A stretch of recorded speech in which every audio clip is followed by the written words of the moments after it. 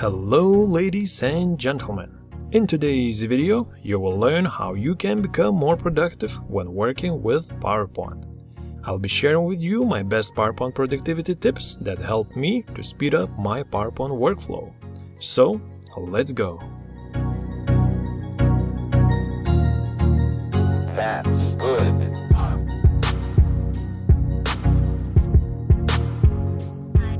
Before we get started, I want to say a huge thanks to Skillshare for sponsoring today's video and supporting One Skill channel. Skillshare is an awesome online learning community with thousands of classes for you, my friend. You can learn many new skills such as animation, design and illustration, and many more. And I'm always looking for new ways to improve myself as a presentation designer, and learning new skills such as being more productive is super useful. Creating more in less time sounds awesome. So, I have recently taken this productivity class on Skillshare called Principles and Tools to Boost Your Productivity by Ali Abdal. And I really like how Ali defines the productivity. Productivity is useful work divided by time and multiplied by fun. So for today's video I thought it would be really fun and useful to share with you my best PowerPoint productivity tips that I have uncovered along my way and that helped me to speed up my PowerPoint workflow. So definitely check out Skillshare. The first 1000 people to use the link in the video description will get a free trial of Skillshare Premium membership. By the way, today's tutorial slides are free to download thanks to Skillshare. Link is in the video description. And now let's continue with the video. Alright, ladies and gentlemen, so to save some time, I'll be using a couple of slides from my previous tutorial. And now let's just duplicate this first slide. And now I'd like to share with you my first tip or my first shortcut that I love to use, and that is Command A or Control A if you're on Windows. And this shortcut helps you to quickly select all of the objects on your slide. And then, for example, you can quickly change the color of all of the text boxes.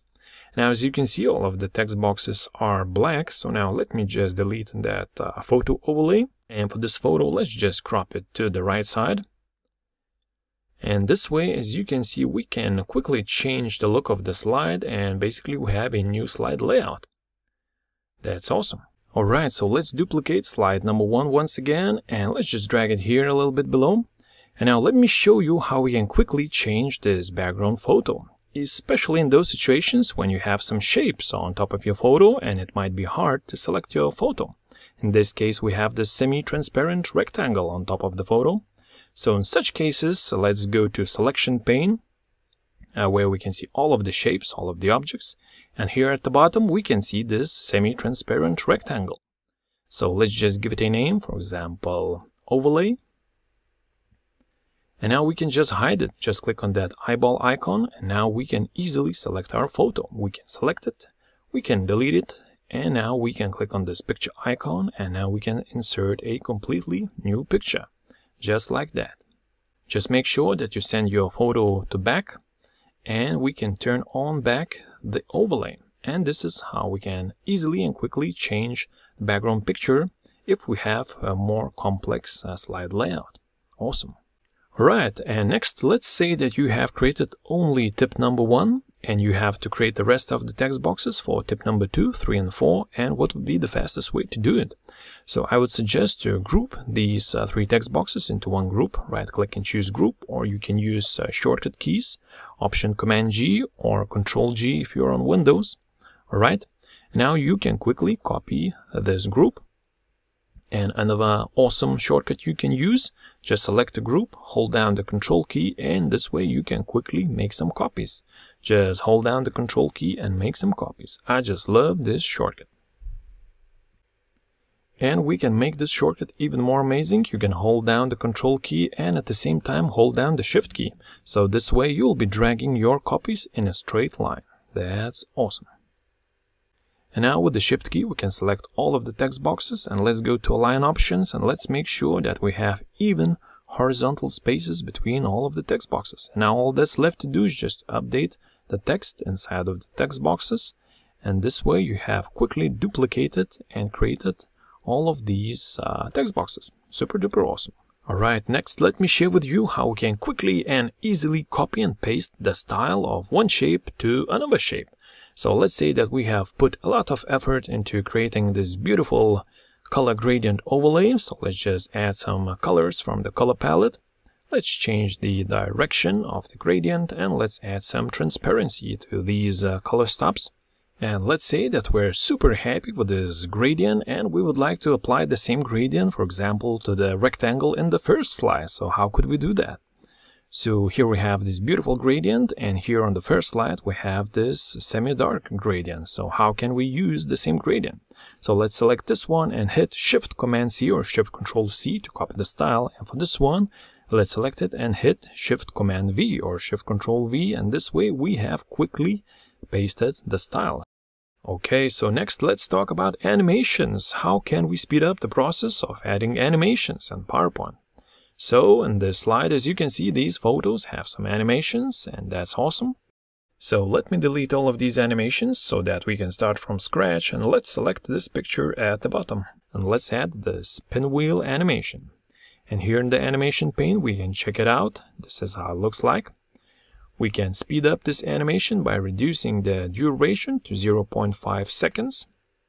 Let's make it short, starts after previous. Alright. And now we could repeat the same steps for the rest of the photos, selecting each photo, adding the pinwheel animation, but there is a faster way. We can use the animation painter. And with the animation painter, we can quickly paste the same animation to the rest of the photos. And this is how easy and fast it is, and here are all of the animations. Easy peasy lemon squeezy. Alright, and now let's talk about colors and how to quickly change the look of your presentation. So let's just go to Design tab. Let's find Color Palettes. And let's choose a new color palette. And as you can see, the text boxes and all of the shapes instantly get a new color. That's really awesome. So remember, you have to choose a new color palette and all of your shapes and text boxes will get a new color. But keep in mind that you have to set your colors correctly in the first place, which means that all of the colors that you use in your presentation must be chosen from your color palette. So let's just check this text box, Customer Support. And as you can see, the color is from the color palette. As you can see, this is the active color swatch. For example, for this shape, we can go to Format Shapes. And we can check this gradient stop color. Once again, these colors are from color palette. And this is really important because if you would choose a custom color, let's just choose any custom color which is not present in the color palette. So let's just try this dark purple color. Okay. And now if we would try to change the color palette, this color would not update. As you can see, the rest of the colors are updating, but this custom color is not updating. So keep in mind that all of your objects, all of your shapes have to use the colors from the color palette, and only then you will be able to quickly change the colors. Alright, so next, let's say you have created a huge presentation with many slides and now you'd like to insert your company logo in all of those slides. So what would be the easiest way to do that? So let's insert OneSkill PowerPoint Tutorials logo. Alright. Position your logo so that it looks nice, and now let's just cut this logo. Hit Command X or Control X to cut it. And now let's just go to Slide Master View. Now let's just scroll to the top and let's paste our logo right here. And now this logo will be visible in all of our slides. So if you have 100 slides, the logo will be visible in all of those slides. Just make sure you go through the slides and check if your logo has enough space on each slide. So as you can see on this one, the text is overlapping with our logo, so we can just delete this text box. And let's just adjust the rest of the text boxes, 1, 2, 3, just like that.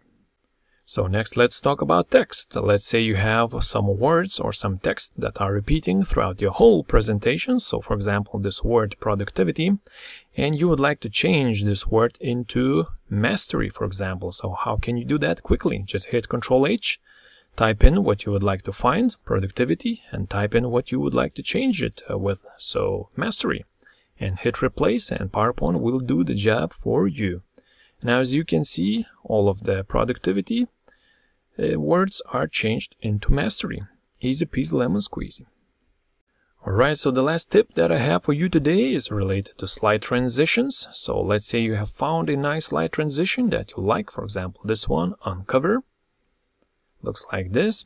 And let's say you have 100 slides and you would like this transition to be applied to all of the slides. So there is a button for that. Just click Apply to All. And now all of your slides will have this beautiful uncover transition.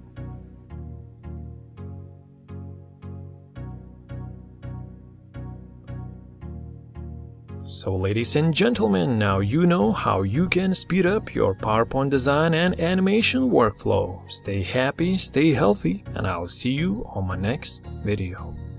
That's good.